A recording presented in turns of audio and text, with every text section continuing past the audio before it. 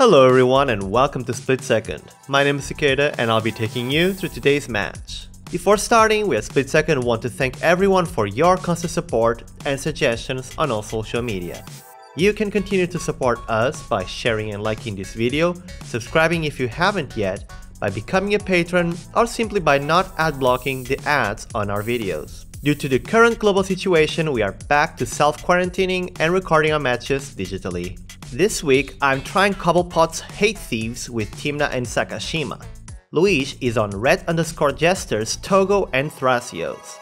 David is playing cEDH cast Braden's Pako's Modern Life feat Pako and Haldan. And Baal is on the 99's Patrick's Turbo Hellbent Rograkh and Tymna. It's a partner fest. Baal won the role yet again and he is the one starting. He mulliganed down to 6 and has a single land, Polluted Delta. However, he has a bunch of ramp in Lotus Petal, Sol Ring, and Seeding Song, so much so that he can reach Luca Coppercoat Outcast to rush towards the Polymorph game plan as early as turn 1. He also has Ad Nauseam, which he can't cast right now. He sent the only creature in his library, Sire of Insanity, to the bottom. My hand has no hate bears, but it does have 2 lands, Urborg, Tomb of Yawgmoth, and Scalding Tarn, and a Jewel Lotus that could lead to a turn 1 Tymna if I don't find other fast mana. Hope of Girapur uses the card draw from Tymna pretty well and doubles down as protection. Silence can be used aggressively or defensively, and Springleaf Drum turns some of my squishiest hate bears into ramp. Finally, the money consultation is half of everyone's love to hate combo. Brandao mulliganed once and decided to risk a slower hand. He has Exotic Orchard and Verdant Catacombs for lands, with tons of 2 mana cards in Arcane Signet for ramp, Muddled Mixture for interaction or tutoring, Mana Drain to counter whatever he finds most urgent, Vexing Shusher as a way to protect spells he wants to see resolve, and finally Goblin Engineer, which is the perfect blend of tutor and a way to turn Toggo's rocks into more than something to throw at creatures. Finally, David mulliganed down to 6 as well. His hand is not able to throw an early Pako, but it's still pretty okay. He has an island, which enables him to dig around with Ponder and further lead that into ramp with 3 visits or disruption with Gilded Drake. He has 2 counter spells, Mental Misstep and Miscast. Finally, the incredible Jessica's Will was sent to the bottom as it's too slow for his hand. The partner showdown is now. Baal starts up by playing and cracking Polluted Delta for a Badlands. He did draw a Pyretic Ritual, which he considered playing with the Petal to bypass Mental Missteps, but he would rather have Sol Ring on the table so that he's not also on top deck mode after his game plan. He casts Sol Ring, to which David loses 2 life to counter it with Mental Misstep. The tables turned from last week. Baal resigns himself to playing Lotus Petal and passing, no longer able to turn 1 Luca. We have no idea the tragedy that was just averted. I draw a Chrome Mox and decide to sequence slowly, not to scare the table. I play and crack a Scalding Tarn for a Tundra. Then I just cast Hope of Girapur and pass, leaving my fast mana for turn 2 totally unaware of what Baal's deck does. Luís plays an Exotic Orchard and passes, having no fast mana. David plays Island and then ponders to look for that green mana or that rock that can push his speed up a notch. Baal plays City of Brass and moves to the ideal turn 2 for his deck. He casts Pyretic Ritual into Seeding Song. This allows him to cast Luca Coppercoat Outcast. The rest of us are left to wonder what exactly his polymorphing will do, as Baal casts the Kobold Who Could Rograkh. Baal downticks Luca, exiling Rograkh to get his only creature in the deck, a Sire of Insanity. The rest of the table gasps in horror and I feel like a fool. He goes to end step and everybody discards their hands. Hello Darkness, our old friend. On my turn, I just draw and discard, passing. Luís, however, draws pretty much the perfect card. He goes ahead and moves to end step, letting the Sire's trigger go into the stack. He then casts Chain of Vapor on Sire of Insanity, which is discarded to its own trigger. Just like that, it is gone. Like our hands, really. David draws and passes, porting that monolander with pride. How exactly will we recover from this early blow to our resources? Baal has a plan, of course. He uses his turn to sack Lotus Petal and play Tymna the Weaver. Recovery mode on. I'm fortunate enough to top deck an island which I play before passing. Luís and David though do not find any lands, instead they do the draw go. Unfortunate. We go to Baal's turn and he moves to combat. He decides to attack me with Tymna, reasoning I might not want to block since I only need a land for my own Tymna. However, I need a black producing land and that could be as much on top as on the last 30 cards of my library. And so, I block to take a draw from Baal and hopefully give more time to the table to recover. On his second main, Baal casts Thrill of Possibility. He finds in place Shadowskull the Hammer Pass. It's a land. My turn does not include me finding a swamp. Instead, it's a draw go. Luís, however, does manage to find and play a Scalding Tarn, which gets cracked for a tropical island. Then he plays Thrasios. He might be getting close-ish to recovery mode. As for David, he finds a Spire Garden and passes. We're slowly getting back on track. We're back to Baal's turn as he attacks me with Tymna once again since I could be on ad nos. I have no responses, so Baal gets to do the Tymna thing at last and lose 1 life to draw a card. Without much else to do, he casts the little kobold once more and passes to me. On my turn, I find and play a Marsh Flats. I crack it looking to cast Tymna. However, since he has a plan, Baal responds to this, scaring me to hell and back to cast a Silence. This way, I am prevented from casting Tymna this turn and lose the ability to maybe drawing cards from her on the next. I fetch for a scrubland. Luís also finds a fetch, Bloodstained Mire. Lamenting having to crack it for a volcanic island before playing Toggo, who, right now, seems pretty focused on aiming some rocks at Tymna. Luís passes, almost recovered. David plays a forest and passes. 2 more lands for him to start drawing 4 with the bestest of Gruul boys. On his turn, Baal keeps pressuring me with the Lifelink Commander, drawing 1 after combat. On his second main, he plays a trusty Mana Crypt and horrifies the table as he follows that up with a pretty unexpected Blood Moon.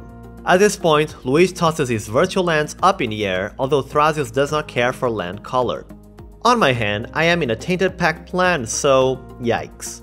I do draw a Mana Vault, which I use to cast Sakashima. I have no creatures to copy, but hey, he's still a legit 3/1 to boot. Luís does nothing and passes instead, not finding that land to toss to our faces. On his end step, David flashes in the huge Commander Legend staple, Hullbreacher.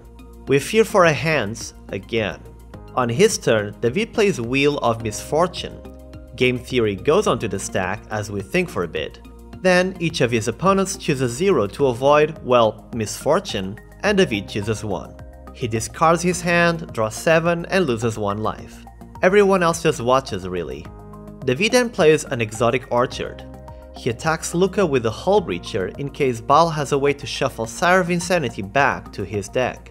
Luca goes away, duty fulfilled. Baal loses the Crypt roll, which, granted, isn't very scary at the moment. He swaps targets to David, attacking him with Tymna because of Hullbreacher. He decides not to draw a card from her trigger because, you know, why give David some treasures? Baal plays a Plains and passes. My turn consists of me eating a Mana Vault ping and passing. Likewise, Luís's turn is a good old draw go, with no rocks to toss at Hullbreacher or Tymna. David, however, gets to play a Mountainous Waterlogged Grove, which makes the mana needed to cast Pako, Arcane Retriever. The good boy attacks Baal and each player exiles the top card of their libraries, most notably a Wheel of Fortune from his own deck. So yeah, basically Pako drew 4 cards once Haldan hits the board and it got 4+1/+1 counters. Baal isn't about eating any of that damage, so he puts the Brave Kobold in front of the hulking Pako, defending his life total. On his second crypt roll, Baal manages to win. He plays an Arcane Signet and once again attacks David with Tymna, hoping this is a race he can win. He passes. On my turn, I take the second ping from the vault. I play a Mountainous Verdant Catacombs before passing. Luís quite fortunately finds in place a Mountainous Academy Ruins, which triggers Toggo, creating his very first rock. He equips Toggo with it and throws it at Hullbreacher just to reduce the odds of David finding something like a deflecting swat for protection. Boom, headshot. Hullbreacher's own hull is breached and it sinks to the graveyard. Luís passes. David starts his turn up by attacking Braden with Pako. Everybody exiles the top and David gets 2 ways to protect himself in Pyroblast and Red Elemental Blast along with a Tainted Pact. Oh boy. Pako gets 3 +1/+1 counters and Braden takes 10 commander damage. With a really neat amount of cards with fetch counters on them, David goes ahead and casts Haldan. The card advantage is starting to feel pretty intense. He plays a Morphic Pool with Haldan and passes. Baal's Crypt is up to no good again on his upkeep. Since everyone has blockers, Baal sends Tymna my way since it's the only place where if there's a block, both parties lose. I see a giant dog, so little Tymna does not intimidate me at all. I take the damage and Baal gets an extra draw before he passes. Completely void of options, I pay to untap the Mana Vault before passing. Luís finds and plays a Mountainous Windswept Heath. Toggo triggers only once, as Luís complains he could have gotten 2 trusty rocks out of him if the moon wasn't in play. Braden equips Toggo with the rock for good measure since there's a good chance David will try to use the Noxious Revival exiled by Pako to recover the Hullbreacher and attempt to take out our hands. However, on Luís's end step, David first and foremost casts Tainted Pact, especially since the list's mana base is already considering this scenario. He exiles a bunch of cards and stops at Deflecting Swat, which is perfect to protect him from Toggo. He then loses 2 life to cast Noxious Revival, putting Hullbreacher on top of his library. The table gets pretty tense. David starts his turn by looking for more cards as he attacks Baal with the good boy Pako. It triggers and gets him additional protection in a swan song from me. This gives Pako 4 +1/+1 counters and makes it so that Baal takes a modest 14 commander damage. He then plays a Snow Forest and casts Sol Ring Pako Fetch from Luís. He then casts Wheel of Fortune. Holding priority, he flashes in Hullbreacher. Now at this time, Luís uses Toggo to throw a rock at Hullbreacher again. Hullbreacher is prepared this time and with a Deflecting Swat, he attempts to make Toggo slap himself with the rock. At this point, Baal casts Reverberate, copying the Deflecting Swat, changing the target of the original Deflecting Swat onto the copy. However, David casts the Swan Song Pako Fetch to counter Baal's Deflecting Swat and give him a blocker in the process. Toggo hits itself in the head with his own rock, accomplishing a 360 no scope. Clean. With the wheel still on the stack, Baal bolts Hullbreacher. Lightning is harder to redirect than rocks, and so Hullbreacher gets fried while everybody gets to discard their hand and draw 7. Yay, should not cover. Fresh hands for everyone. But there's still a Blood Moon stopping me and Luís from participating. Baal starts his turn by winning the roll and playing a Mountainous Prismatic Vista. He plays a Talisman of Indulgence, Sweet Ramp. Baal then casts a Luminarch Ascension. Seeing another problematic permanent, I show my objection by casting Fierce Guardianship. Baal resumes dropping mana rocks with Talisman of Conviction, which he kept hidden just to limit our perception of how many angels the Ascension might be able to create. Finally, he casts Shenanigans on David's Sol Ring, attempting to cool him down. My turn consists of me playing a Mountainous Watery Grave. Don't want to get too excited here. Luís starts his turn by activating Thrasios.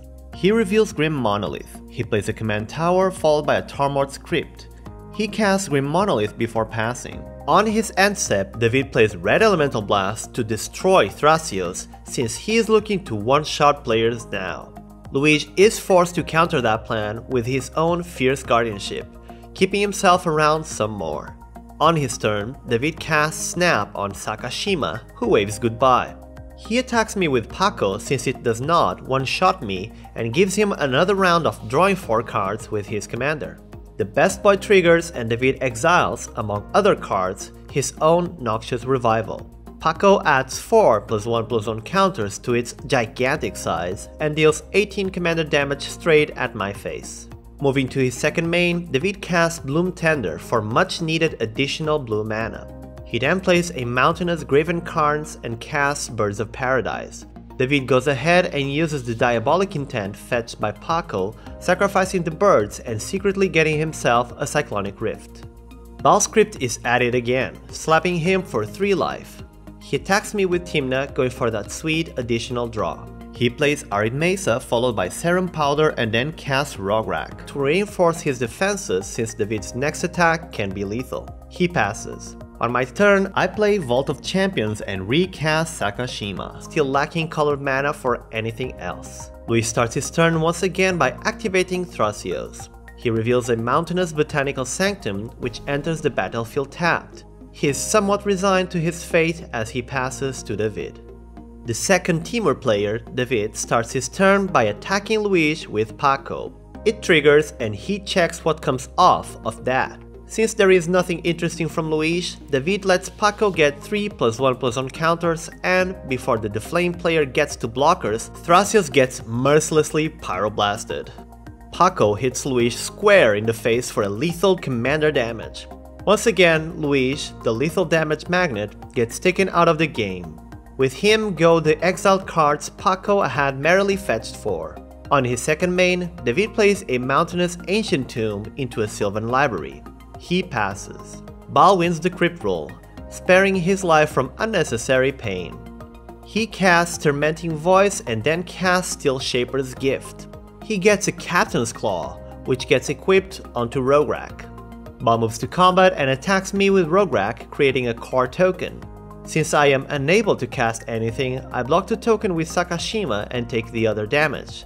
Baal draws from Tymna before he plays a Mountainous Wooded Foothills. Baal then casts Talisman of Hierarchy and goes ahead and tries to go back into his Disruption plan as he reanimates the Sire of Insanity, losing 6. Baal moves to end step and I'm all but ready to discard. David, however, has a larger plan in mind. As the trigger is on the stack, he casts an overloaded Cyclonic Rift. It resolves, and so our fate is pretty much sealed as we return our non-land permanents to our hands and discard them. On my turn, I finally get to play Tymna. I have mana now. Moving to my end step, David casts Noxious Revival, putting Seasons Past on the top of his library. He then draws 2 from the library, losing 4 life, and casts Seasons Past.